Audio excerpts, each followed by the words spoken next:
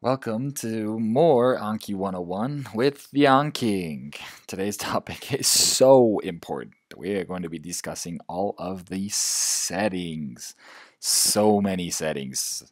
So many settings. Okay, this video is going to be discussing the settings, and as we go through it, I will tell you my recommended settings, but you kind of have to tweak this for whatever you're trying to do with your studies. So these option things here, we're going to click on that and click option. You can see there's new cards, reviews, lapses, general description. They're all important. Up here at the top is options group. So you can see I have quite a few. And if you look at these, if I click through them, you can tell they're all different.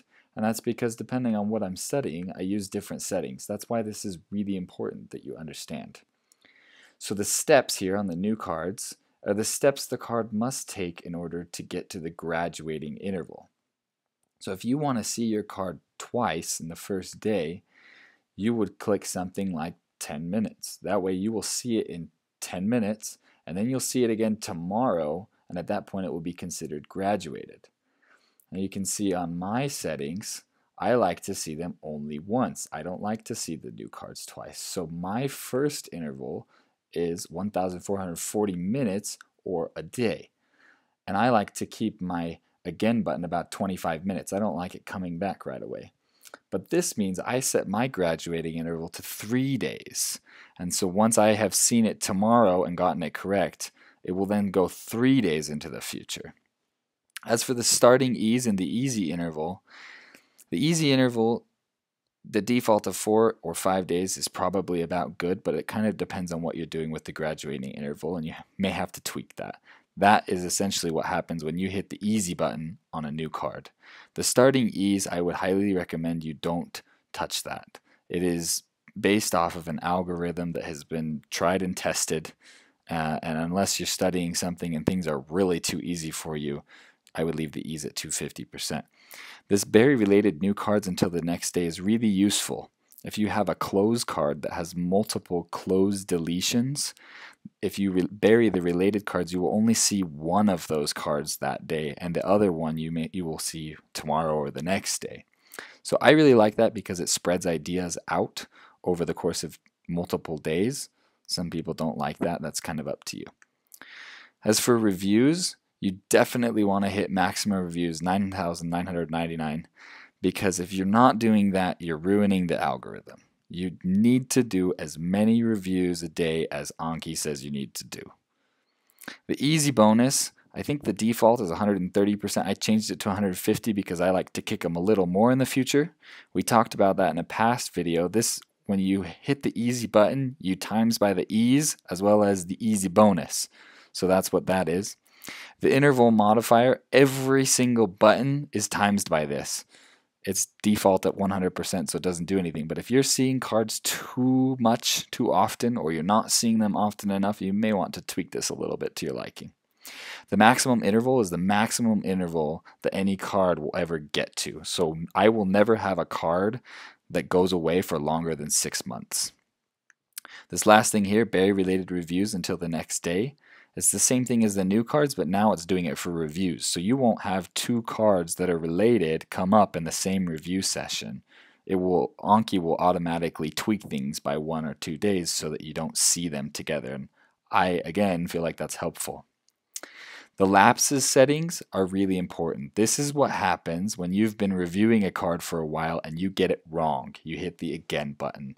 This is the settings that the card will go under. So it is now going to follow these steps as it is in the relearning phase. So similar to how the new cards go into the relearning phase, the learning phase until they graduate, these cards are going to the relearning phase, and then their new interval will be the previous interval times this new interval phase once it has passed through the steps. So I think the default on new interval is 0%, which basically means the card starts over as brand new. I've turned it to about 20. Again, you kind of have to tweak that as you like. The minimum interval is the minimum interval that can shoot a card into the lapses setting. So if you have it set to 10 days and you get a card wrong that has an interval of 5 days, it won't send it to the lapses settings quite yet. So Leaving that at 1 day is good. The leech threshold means if you get the card wrong, in this instance, 4 times, it's going to tag that card as a leech card so that you know something's up with the card. You're getting it wrong quite often. I think the default is set to suspend it. I don't like that idea because if you're not learning the card, it's going to suspend it and you'll never see it again. Well, you want to keep seeing it. You want to learn it. So I like to tag it, and that way it tells me I need to look at this card and perhaps review that principle again. Under general here, the ignore answer times longer than. This means if I walk away from my computer as I'm doing cards, and say I walk away for an hour and then I come back, if this was not set to a certain lower time period, it would show that I had been doing reviews for an hour that day. So this is showing that after 180 seconds of not answering the card, it means I've walked away, so it's no longer going to count that into my review time. And that is really all you need for these settings here. Now we're also going to talk about up here at the top, Anki Preferences. These are also important. The important ones here are next day, or let's start with this one, show new cards after reviews. You can mix the new cards in reviews. You can show the new cards after the reviews or before, whatever you choose. And I typically will change that depending on how I'm studying and what I want to happen. The next day starts at 5 a.m. I think the default on this is noon, so you definitely want to change this so that you get all your new reviews in the morning, especially if you're like me and study better in the morning. The learn ahead limit is telling you that you can learn cards that are due within that time period. So if I, for example, change this to 20 minutes and I have a card that's due in 10 minutes, it will let me see it. It will bring it up. But if I have a card that's due in 25 minutes, it won't let me see it quite yet.